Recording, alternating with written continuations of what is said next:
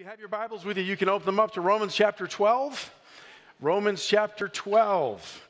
And I don't know what's going to be. We're going to be able to get on the screens and not on the screens, so you're just going to have to follow along. All right? We began at the beginning of this month a series on radical love, what it really means to love. And we've been learning that God's kind of love is different, alien, foreign to the human nature, the human love that we experience in the world today. Human love is based on attraction. I want you, so I'm going to love you. It's based on what we can get selfishly. I'm going to act loving towards you so I can get something back for myself. We love because other people love us. We love because people have been good to us. But the Bible says that God's love is revealed in this, that while we were still sinners, still offensive to Him, still in a place where we were alienated from God, when we weren't looking for Him, we weren't wanting Him, we weren't seeking Him, He loved us and sent His Son to die for us. And the Bible says that if we are going to walk in the real power of God's anointing in our lives, we've got to walk in the God kind of love. The love that isn't based on what I can get from you, it's based on something in me that wants to reach out and do something for you. Regardless of how you look, we sometimes call it unconditional love. It's not conditioned on what you can do for me. It's just, I love you, period. Amen. And so that kind of love is the love that God calls us to operate in, and it's really the atmosphere of Christianity.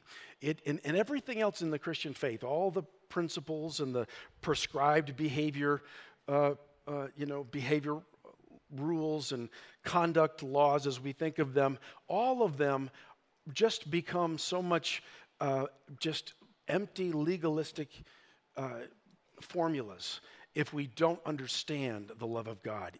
The gospel and even church can become a hard, unhappy, hard place if we don't understand that living the Christian lifestyle must come out of the environment, the air of the love of God. Not human love, God's love, a love that goes beyond where we as humans would normally be able to love.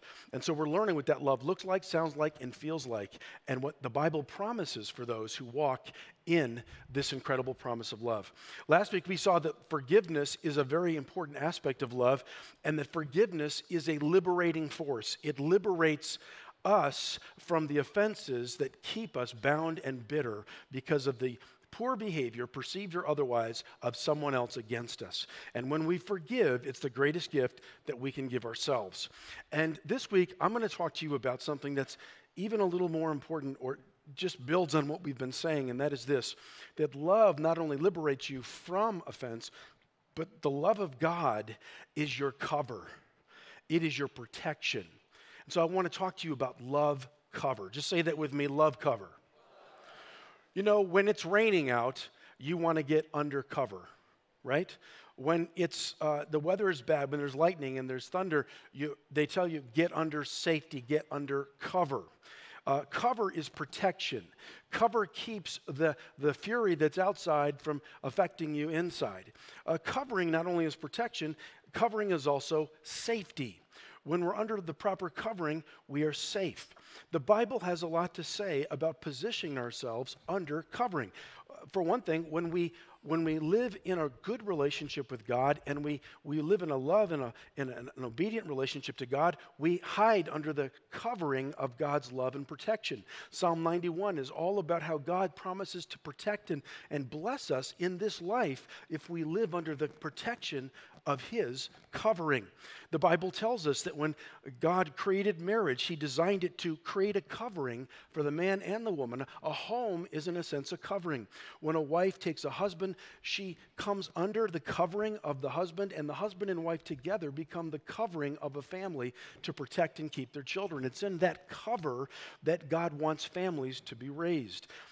the Bible tells us that when we become Christians, we're under the covering of Jesus, and that Jesus raises up local churches and shepherds that are supposed to watch out for us spiritually and provide a covering.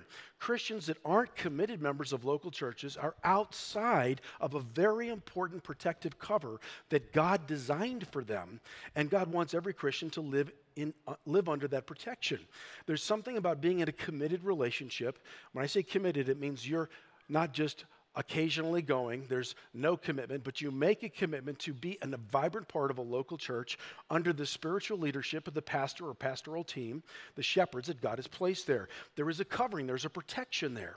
And so many people today, even those who are members sometimes of the church, don't understand how to access by faith the spiritual protection and covering that comes when you're in relationship with a local church that's following God and listening to the Holy Spirit. It's so important to be under the right cover. When you're not under cover, you are susceptible to becoming exposed to enemies, to danger, and very often we can, if we're not properly covered, we can unconsciously expose ourselves to threats.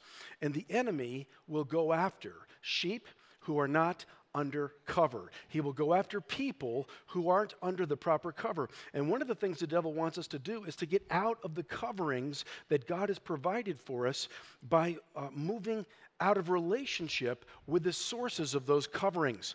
And one of the most important areas, and maybe the presiding concept of cover in the Bible, is the idea of the covering of walking in love, the love of God. And that doesn't just include with those different agencies of covering that I talked about. That includes with your brother, with your sister, and even with people that have set themselves against you.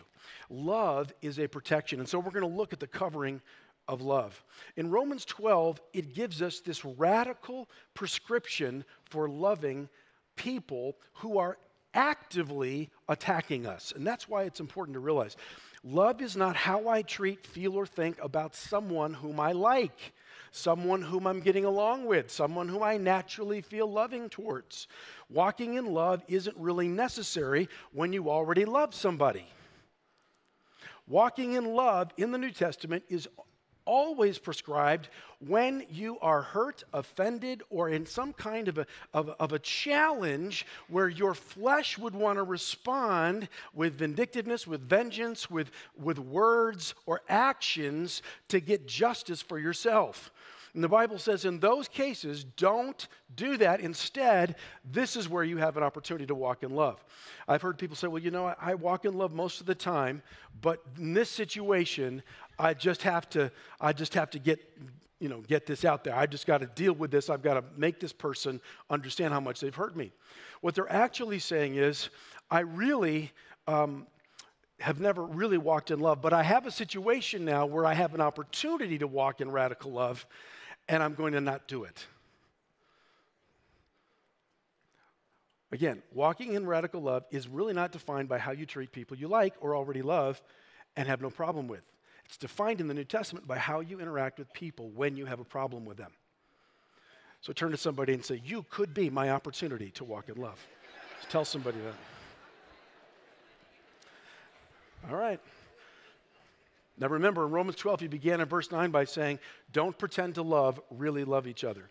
And in verse 14, he says this, listen, Romans 12:14, bless those who persecute you, bless and do not curse. Who are you supposed to bless? People who are what? Persecuting you. Verse 17, repay no one evil for evil. Have regard for good things in the sight of all people, if it's possible, as much as it depends on you. You can't take their end of the equation, only your own. Live at peace with all people. Be peaceable. You be peaceable. Whether they are or not is up to them. Verse 19. Beloved, don't take vengeance for yourselves, but leave room for wrath. In other words, don't try in your own flesh and anger to get justice for someone that's hurt or offended or wronged you, but leave some room for God. Let God handle the vengeance business. For it is written, vengeance is mine, I will repay, say the Lord. Who is the one that's in the justice business? God.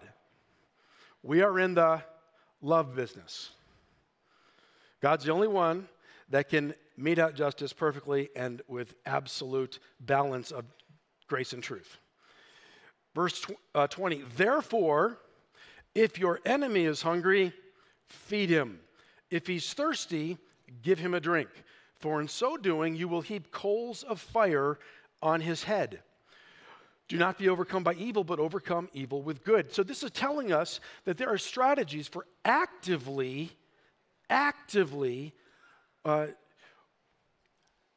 dealing with offenses, hurts, and injustices that come against us. And I want you to notice all of these strategies have nothing to do with you suing somebody, you yelling at somebody, you just telling somebody off, you talking about somebody. None of these strategies have to do with you doing something to get justice for yourself or in a way defending yourself by exposing their bad behavior. It all has to do with something totally opposite of the way we think today in the Western world. And it really is what defines us about whether or not we walk in love. Now, what we have to remember as we read these words is that God is not prescribing something that doesn't already exist in him and that he hasn't already demonstrated graciously towards us. As we pointed out, while we were still sinners, God sent Jesus to die for us. And Jesus, who was being abused, beaten, spit upon, unjustly, accused at a trial of all kinds of things he was not guilty of, the Bible says he opened not his mouth to defend himself. He didn't try to get back or fight as they were unfairly taking advantage of him, but he trusted himself to the God who judges righteously. And the ultimate example of this kind of love is when Jesus was being nailed to the cross, his body lacerated from the beatings of the Romans under the authority of the Jewish high priests. And the very people who were taking his life and in injuring the sinless Son of God were gambling over his clothes. They weren't saying, we're really feeling regretful about this. We're sorry. I'm sorry I hurt. Nothing. No apology, no repentance, no sense of even guilt whatsoever. And while they're still actively attacking him, Jesus prays for them and says, Father, forgive them, for they know not what they do. Then while he's hanging on the cross, a man next to him who was a sinner, who was being righteously punished, turns to him and says, remember me when you come into your kingdom. And he tells him that his faith had saved him and that today you will be with me in paradise. And he does something for this man. He forgives his sins. He acts on the behalf of someone who didn't deserve to have this action performed. This is the kind of love that is supposed to be the primary core ethos of Christianity. And that means we need to inculcate it if we're really going to reach the world. We're not going to reach the world by using the world's methods. We've got to use these methods. And this isn't just a prescription for some denominations and churches. It doesn't matter what your denominational level is or whether you're non-denominational or wherever you are.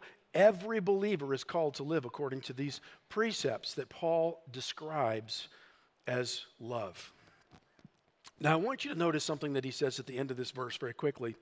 He said that when you do these strategic things for others who are attacking you, you actually heap coals of fire on their head. Now, this is an interesting statement. It's a direct quote from Proverbs 25, verses 21 and 22. And in Proverbs 25, 21, and 22, this is an Old Testament verse. Listen to what the Old Testament says. Therefore, if your enemy is hungry, feed him. If he's thirsty, give him a drink. For in so doing, you will heap coals of fire on his head. Interesting. Now, in the ancient world, this is the way it is with Hebrew. I'm learning more and more about this in my seminary training. And as I took Hebrew class, I was amazed at the intricacy of the Old Testament language. Hebrew is such a language that it not only has an obvious meaning, but it has layers of meaning that are intentionally written into the text. There are these structures called chiasms, which means you can read it forwards. There's a statement, and then a conclusion, and then another statement, and another conclusion, and you can read it forwards or backwards, and it means the same thing. Or sometimes it's written in such a way that if you read it one way, it means one thing, but if you read it the other way, it means something else. Listen, and you might say, well, you're saying there's multiple meanings to the text. Yes, intentionally. Sometimes God means multiple things. And what's so amazing about the Bible and the Hebrew Old Testament, and some of this you only get when you can read it in Hebrew, but I can describe it for you, is that it's into the text, there's all of these meanings that work either way. In the Western world, we think this way. We think this or that. This is true, that means that cannot be true. And there is an important reality to that. Sometimes two things cannot be true about the same thing in the same relationship at the same time. We cannot say it is both day and night in the same place at the same time in the same way. We can say it is day and night if we don't think of it in the same place at the same time.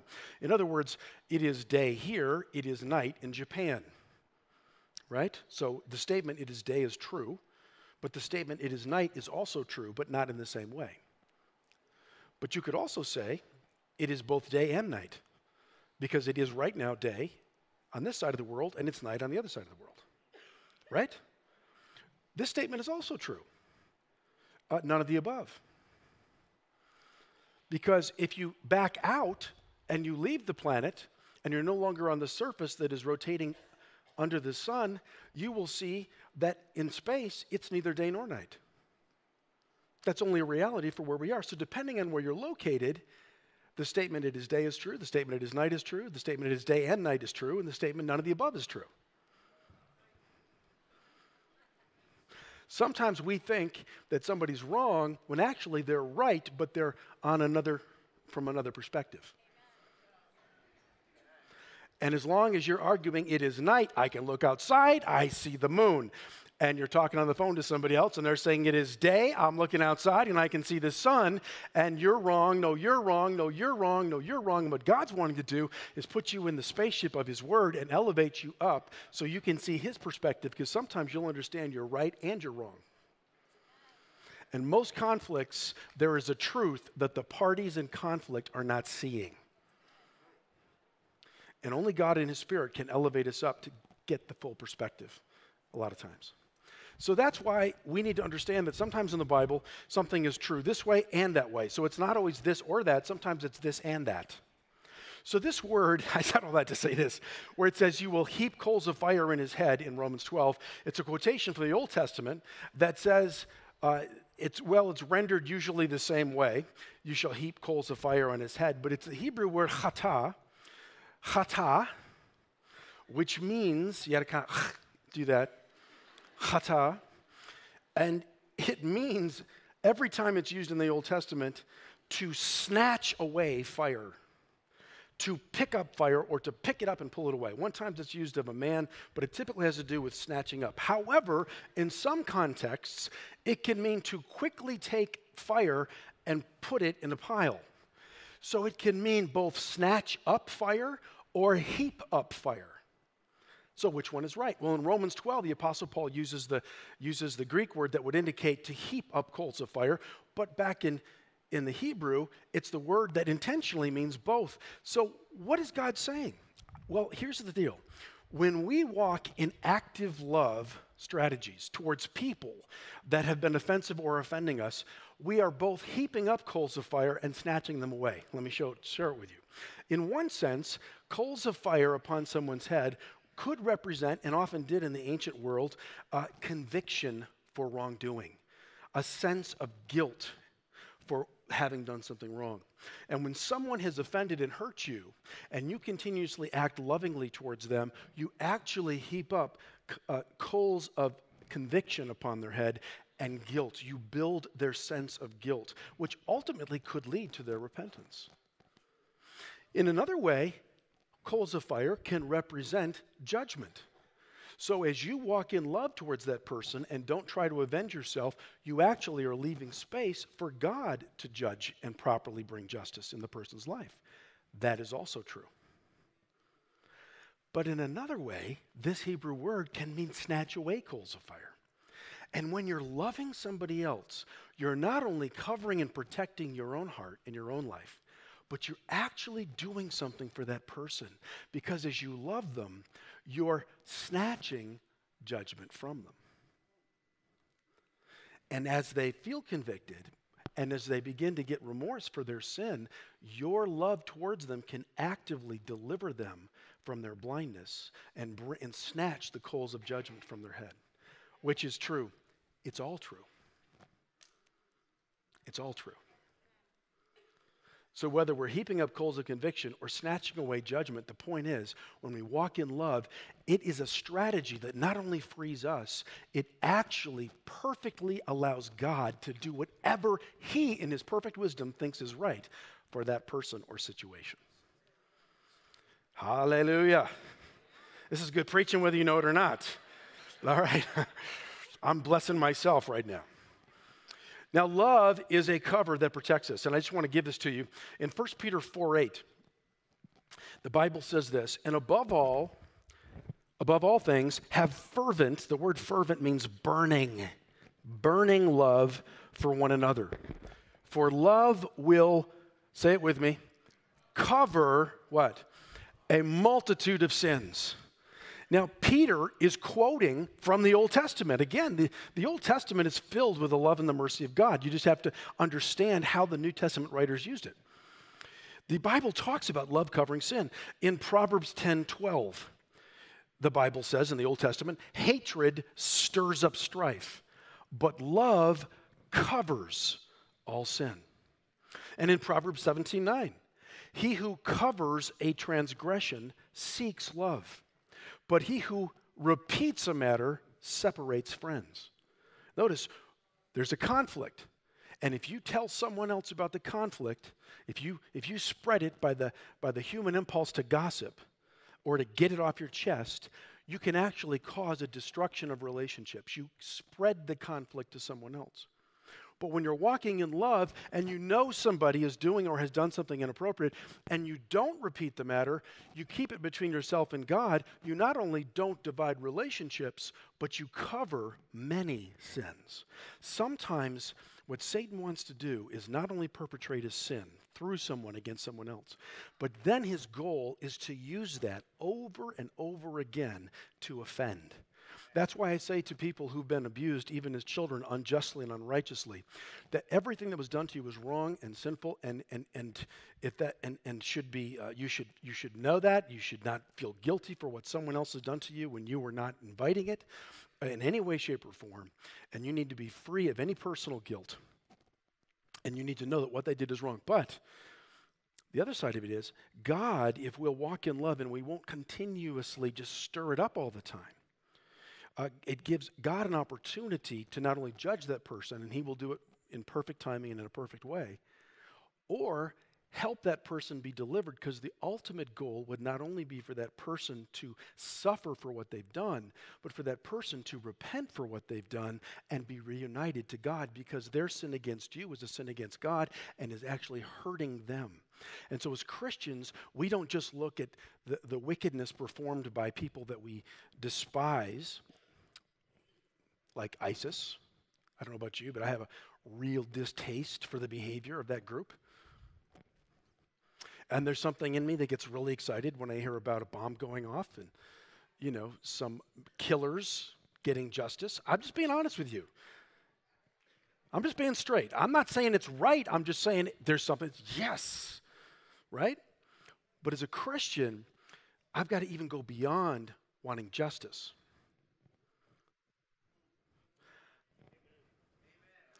The highest goal is to understand that the wickedness that they're doing is a sin against us, against God, but against them.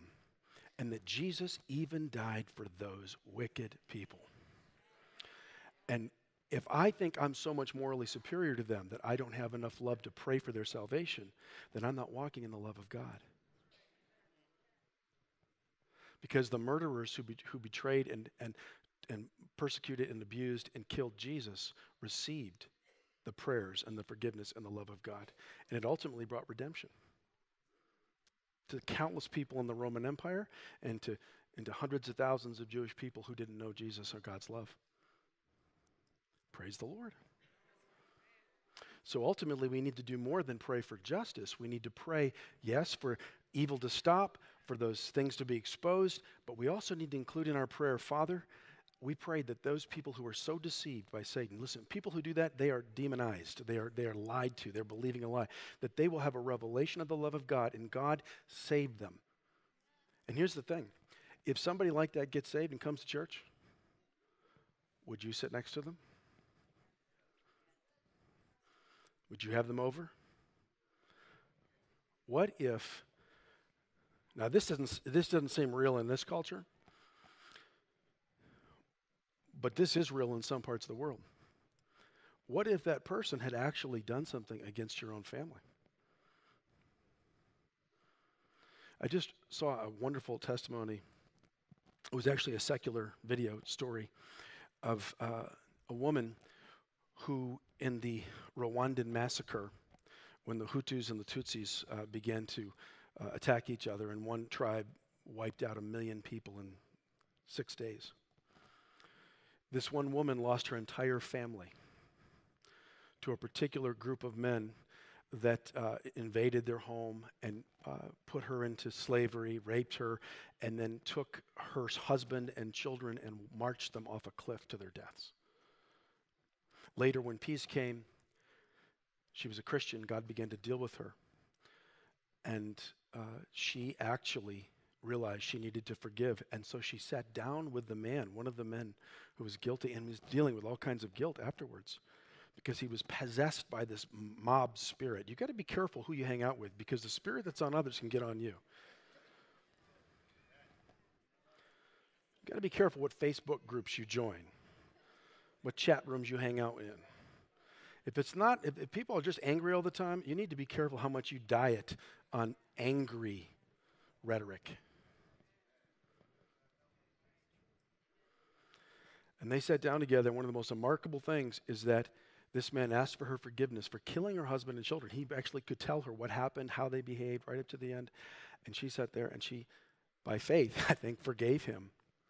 And now they're actually friends and they have coffee or tea together a couple times a week. And they help each other. Now, how can you do that? Unless there's a love that supersedes the limitations of our humanity. You say, well, that's a wonderful story, but could you do that? Would you do it? Because to the extent that you can say yes, honestly, is the extent to which you're grown in the love of God. Because that's the highest level. People think that walking in faith and having gifts of the Spirit is an indication of spiritual maturity. It is not. In fact, the Bible says you can have faith that actually moves mountains. You can have the gift of faith, you can speak and things change. You can lay hands on the sick and see them recover. You can have knowledge, the word of knowledge operating where you know things and prophesy all things. And if you don't have love, it profits you nothing. Paul said that love is more important than spiritual power gifts. And in chapter 14, he says this, therefore pursue, run after love and desire spiritual gifts. In other words, don't covet spiritual gifts or power and try to add love to it. Pursue love and then desire spiritual gifts secondarily.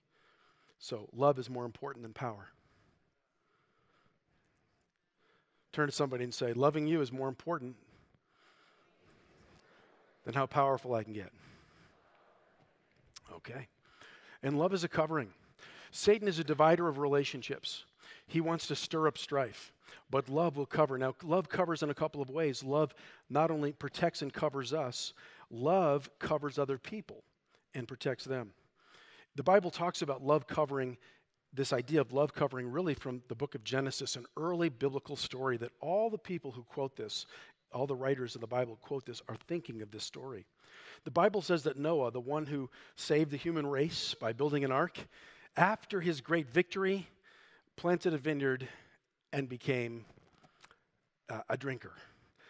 And it actually exposes the fact that he was excessively drinking and became drunk. which was not the will of God. And so Noah was drunk, he's in his tent, he didn't have any clothes on, and his one son comes in, sees him naked, and walks away and laughs and scoffs and tells his brothers, yeah, Dad's drunk again in the tent. His other two brothers were honorable.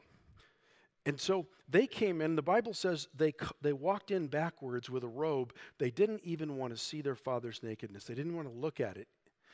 And they covered his nakedness and then walked back out without looking at him.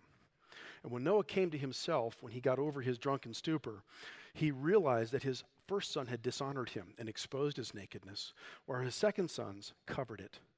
And the Bible says that Noah put a curse on one son and blessed the other two.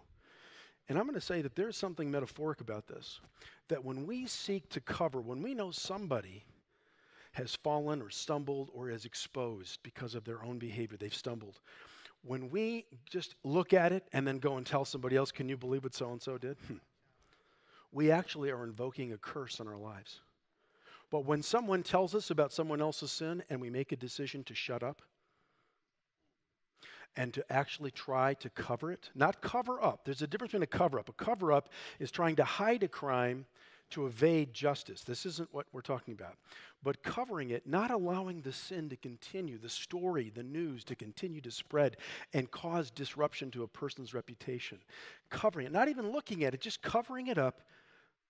The Bible says that's love. Love covers a multitude of sins.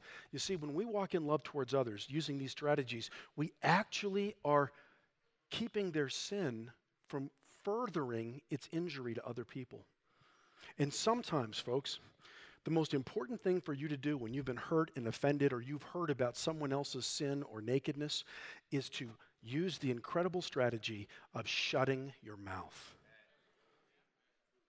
Sometimes the most loving thing you can do is shut up.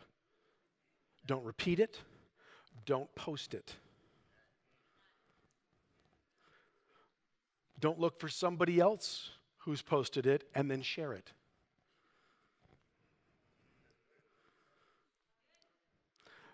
Because when you share someone else's nakedness, you're actually causing that person to have to bear the brunt of their offense of what they've done. And sometimes people can't handle it.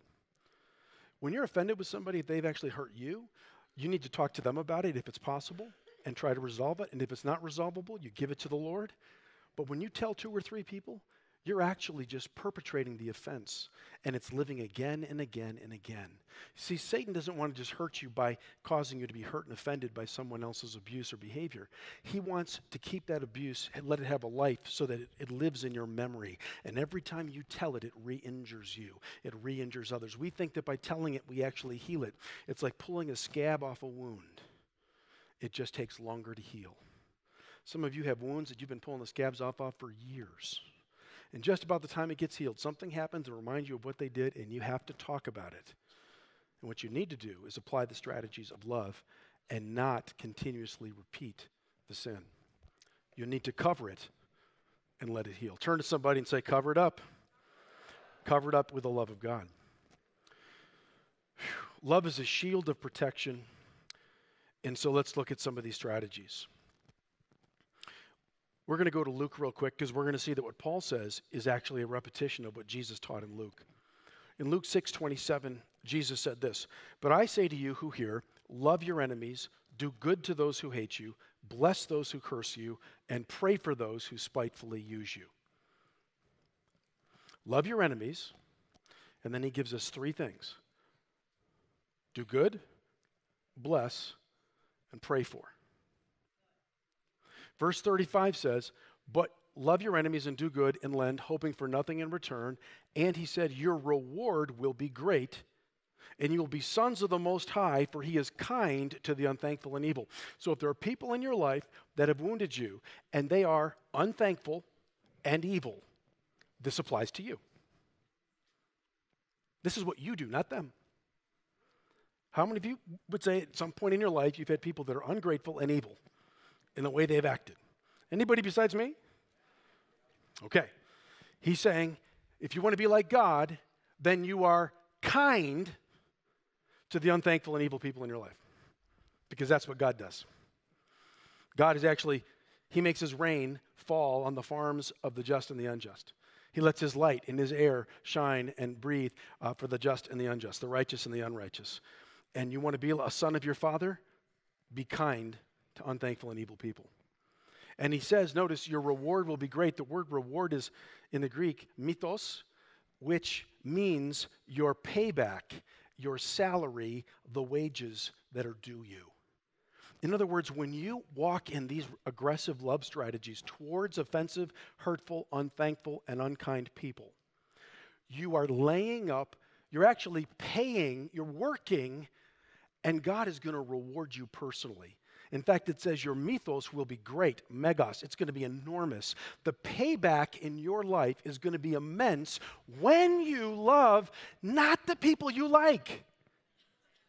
Your enemies, the unthankful, the evil, the people who are mistreating you, abusing you, ignoring you, have hurt you, present or past. When you do these things, you actually build up a megas payback salary from God. And that salary will certainly include the next life. But folks, the word here, mythos, really refers to practical wages. It indicates in this life, you're going to get paid back. And if the payback is nothing other than you don't walk around continuously wounded and victimized, that's worth it. You may have been victimized, but you have a choice whether you're going to accept the identity of a victim. God wants you to rise above victimhood. Amen. It's okay to be honest about what's happened to the right people at the right time. But you need to get healed from that. And after you have properly expressed that and gotten it out, now you need to start actively walking in the love of God. So let's take a look. 3 things. Number 1, Jesus said, Paul said, pray for them. Everybody say pray for. Praying for them is not just praying for them to get their just rewards. God, let them experience every pain they've caused me. In the Old Testament, David did pray this way, but under the new covenant, we have a higher law, the law of love, and Jesus did not do that. And we're called to walk in, love others as Jesus loved us, right? So when we pray the prayers of David in the Psalms, and it's talking about enemies, instead of picturing people, picture the enemy, Satan. Because if people are acting improperly and evil, it's because they're actually under the deception of the enemy. If they really knew what they were doing, if they saw everything, and they were free from their sin, they would feel shame. So people who are perpetually evil are actually blind. They believe lies. And the real enemy is not flesh and blood, but principalities and powers. That's a demonic entity that's operating in human systems. Praise the Lord. When you pray for others who are hurting you and pray for God to bless them or for God to help them to see what they need to see, this is a very important thing.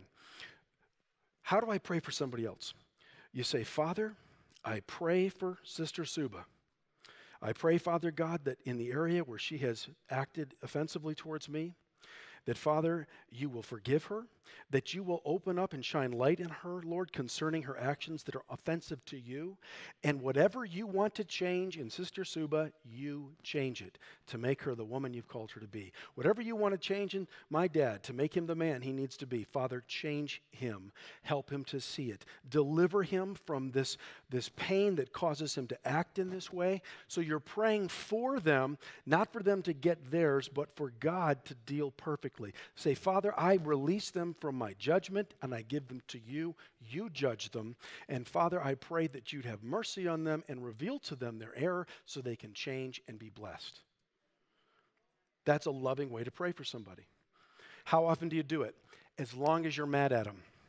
You do it every day, every time it comes up. You stop and say, Lord, change them the things you want to change them, make them the person you called them to be. I bless them in Jesus' name.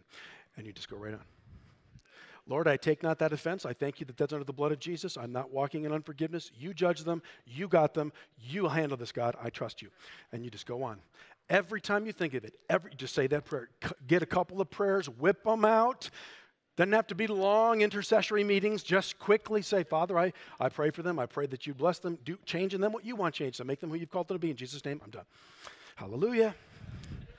Somebody comes up to you and says, can you believe what they did to you? Say, you know what? I have chosen to forgive that, and I'm not gonna talk about that anymore. I'm not gonna remember that. It's not good for me. I'm not pulling the scab open. I let that go. Well, I can't believe you do that. Well, Let's talk about something else. Now listen to this. In Job 42, the Bible says that Job was attacked by Satan. He lost his health, he lost his family, he lost his finances. And his wife says to him, "You're such a miserable mess, you ought to curse God and die." And it kept going. And Job didn't know where it was coming from. It was the enemy attacking him. And then his friends came, and his friends accused him of doing something to bring this curse. And so at the very end of the book of Job, God finally shows up, and God tells his friends that they were not very good friends, that they were actually wrong in what they had told Job.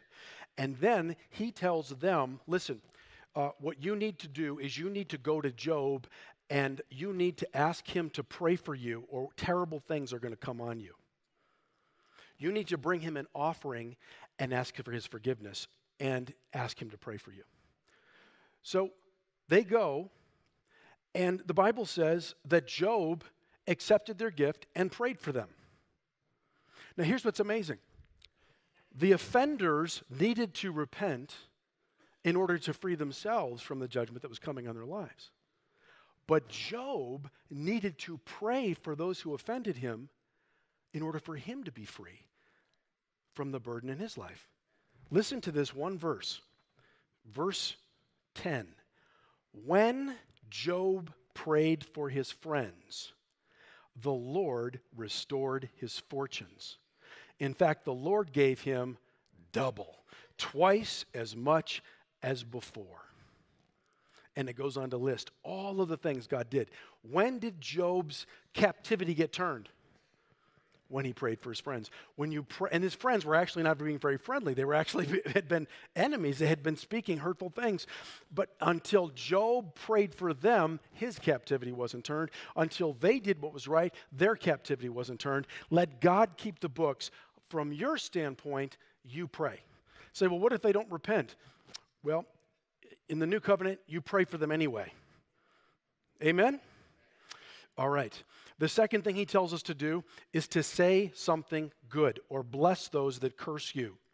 Blessing is the Greek word eulogeo, which means to speak a good word about somebody else.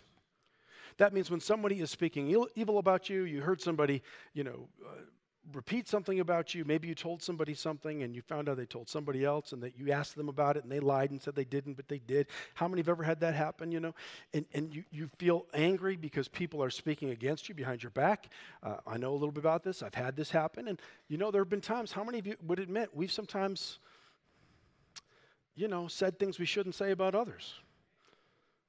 Right? When you know someone is speaking against you, the Bible gives you an active strategy, a love strategy. Say something good about them.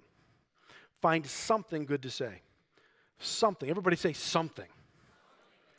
And if you're married to somebody, your job is not to expose your husband's faults to your girlfriends or your wife's faults to your guy friends. You talk to them about it. If you need to bring a leader, a minister, a counselor, someone else in, keep it within the circle, but don't expose each other. That's one of the worst things you can do. Yet it happens all the time.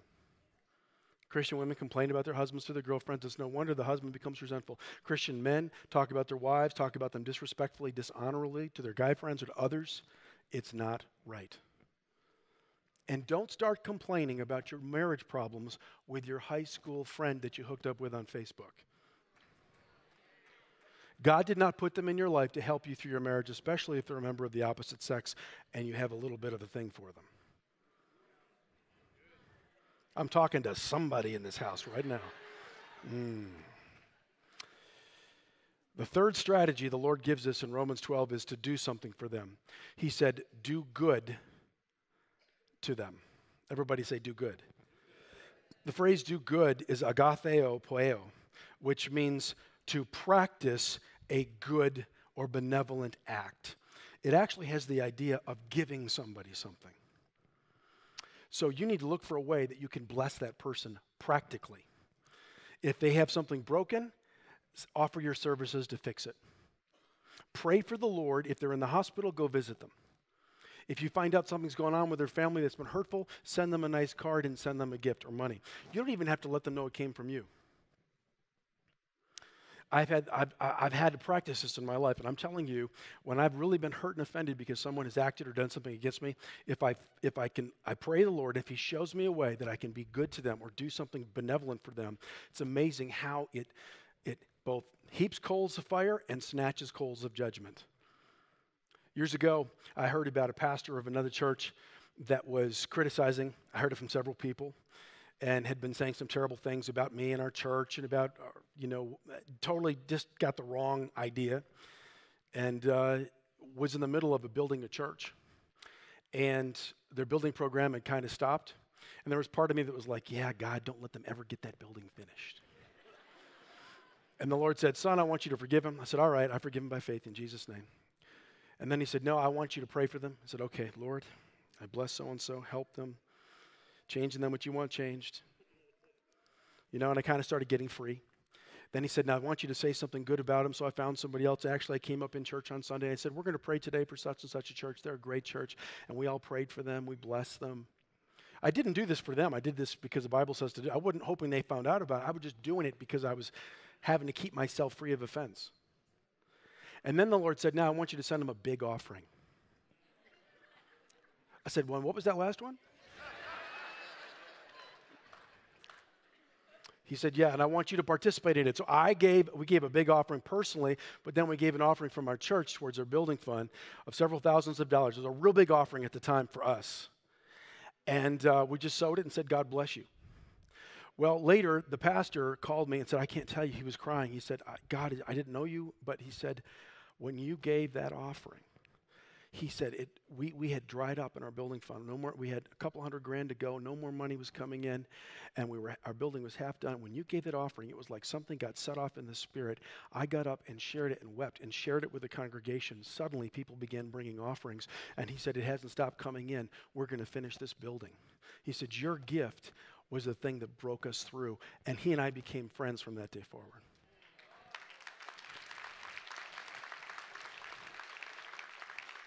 And to my memory, I don't think we ever had a conversation about what I'd heard he had said.